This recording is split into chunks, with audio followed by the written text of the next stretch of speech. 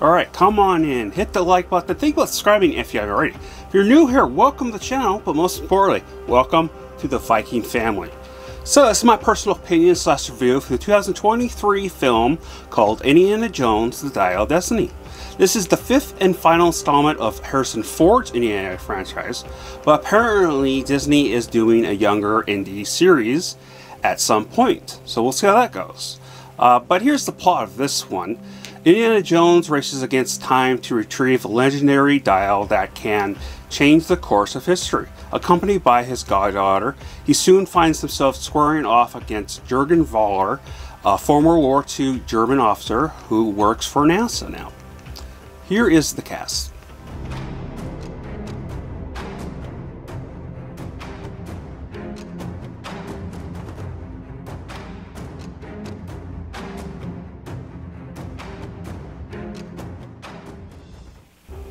So as we know, Harrison Ford is in his 60s or 70s, and technically at this point, since this is, I believe it looked like it was in the 60s, Indiana Jones is definitely around that age too.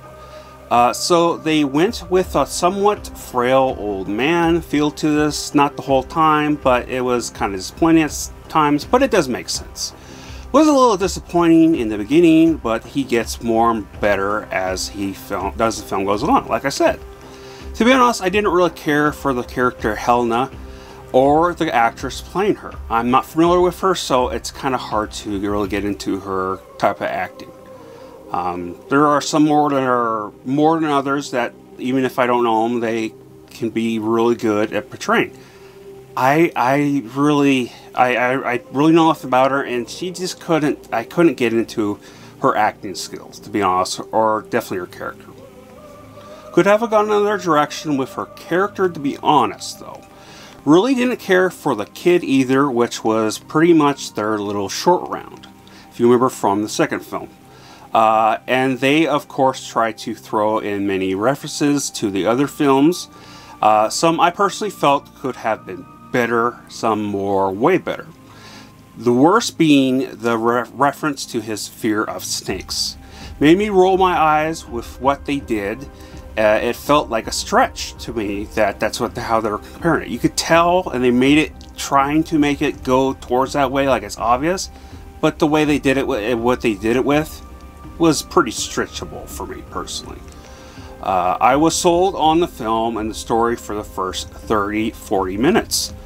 Despite the bad de-aging CGI, then the story started to go downhill around 50 minutes of a 2.5 hour long film. The final big fight scene was a bit of a ball buster in my opinion.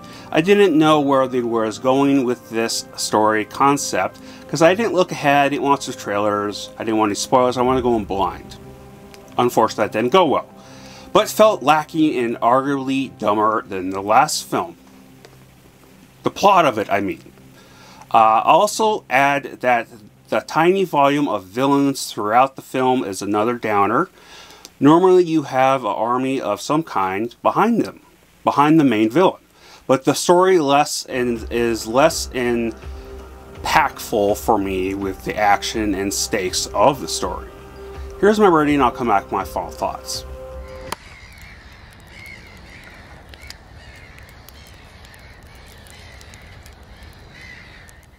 You know, I don't know. Maybe I went in with too high of expectations.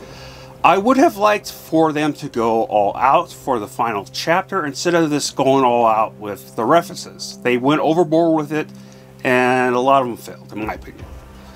Yeah, so this is like the final chapter. Was it fun? Yeah. But that wasn't like as hugely fun as the other ones. I think the last one, despite the concept of the story of what it was going, was kind of dumb, yes, but it was still more funner than this, to be honest. Even though, again, this was fun, but not as fun as it should have been. But that's not even the problem. The problem is it went downhill over time, in my opinion, with this story. It could have been something that they should have done a lot more writing you know, better writing with. Should have had more.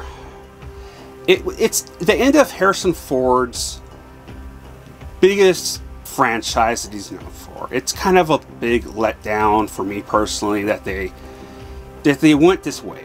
I don't know who the director is. I saw his name, but I don't recognize anything he's done. So I don't know. Maybe it's just been handed over to Spielberg or something, but or some one of those big ones that do. Obviously not the guy that does explosions. That's the obvious one. But even though kind of Spielberg kind of goes on around, but that's a lot for me to say, and honestly, it's this kind of sad, disappointing. Either way, I was going to come out this sad because he's old. I think he's going to retire soon, or he's going near that way. But it definitely looks like Disney is getting a hold of stuff, and it's not always going to be good compared to where it was under Lucasfilm. So yeah, that's just all my opinion, but again, let me know your thoughts down below. So remember, I love you all, please stay safe, and I'm hoping to have something out tomorrow, which is called Mobland, starring John Travolta. But hit your bell icon for that, and we'll see if it's good. Remember, I love you all, please stay safe, Skull.